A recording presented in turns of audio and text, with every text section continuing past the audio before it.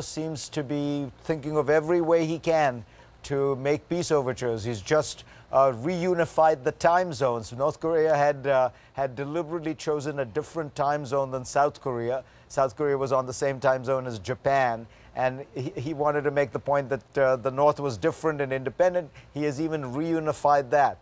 So is this all symbolic peace overtures, or is there more to it? Well, that remains to be seen.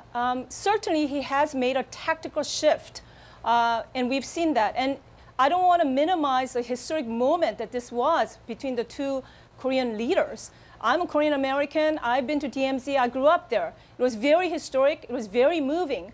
Question is he really serious, or is he trying to buy time to really wait out the Trump administration? When you look at the joint statement that came out, it was great in symbolism, but the question on denuclearization was still not clear.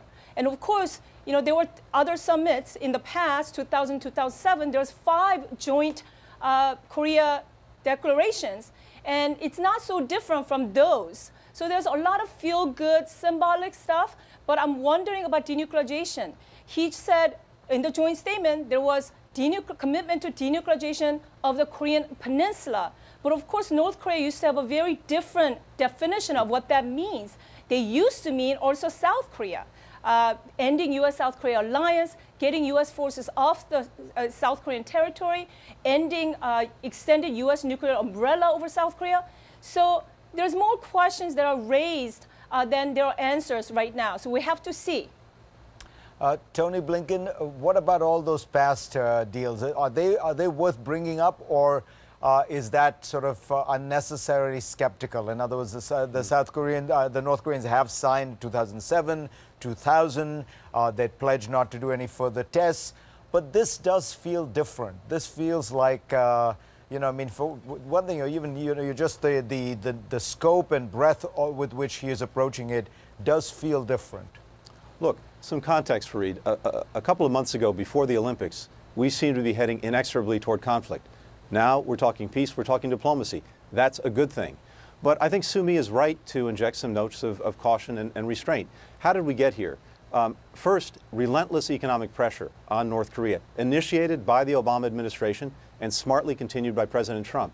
But second, North Korea has made so much progress with its nuclear weapons and missiles that it can afford a timeout. And third, there was probably some effect of fire and fury from President Trump. Both Koreas desperately wanted to avoid some kind of preemptive war. But now's the hard part. We're at the beginning of a process at best, not the end of one. It's incredibly complex. It took about 2 years to negotiate the Iran deal, and there are so many traps. North Korea has been a master at basically stringing along negotiations, wringing out economic concessions, and then walking away. And as Sumi said, we've seen declarations in the past that are at least as forward-leaning. We've seen on denuclearization far more forward-leaning language in previous years. And one final thing. Kim has gotten a very, very important thing out of this. They have put peace before denuclearization. Obama, Bush said that peace would be a reward for denuclearization. Now they're on parallel tracks, and in fact, the peace track is on a faster track than denuclearization. Whether Trump actually goes with that and supports that really remains to be seen. Elliot Abrams, I think the fundamental question that, in a way, Tony is raising is, so far, it does feel like Trump has made all the concessions, by which I mean, for 30 years, North Korean leaders have wanted to meet the American president. For 30 years, they've wanted to talk about ending the Korean War. The problem was always that South Korea and the United States always said, first you have to stop your aggressive actions. First you have to, in substantive ways, denuclearize. First you have to, you know, stop being a rogue state. Then we will reward you with these things. Aren't they getting rewarded with concessions before they've done anything more than things like reunify the time zones? I don't think they're being rewarded yet. I mean, first of all, we have to say 30 years of American policy under presidents of both parties has failed. Under those years, I mean, that's when they got ballistic missiles and nuclear weapons. So continuing the same policy doesn't look like it would be a really brilliant move.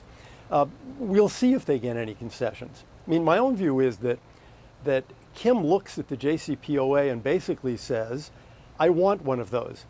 I want a deal where I can pause on my ballistic missiles and on my nuclear weapon development for, let's say, 10 years and get a huge economic reward. And I don't think the president's going to give him that, but we'll see what happens when they meet. Just quickly, I want to ask Sumi Terry, as a Korean American, it must have been fascinating just to hear from this guy. I mean, the North Korean leaders are people we never even knew what they sounded like. We've learned things about, whether he has a kid, you know what he sounds like. Has that been revelatory to you? Oh, absolutely. This was a huge intelligence success in terms of trying to get to understand Kim Jong-un better. We didn't even have a recording of Kim Jong-il's voice. I think he spoke once publicly. He was a very introverted guy, Kim Jong-il was, and Kim Jong-un now, I actually heard his voice, the way he was speaking, his mannerism, how he acts with others. I mean, I think this is a huge intelligence benefit in terms of trying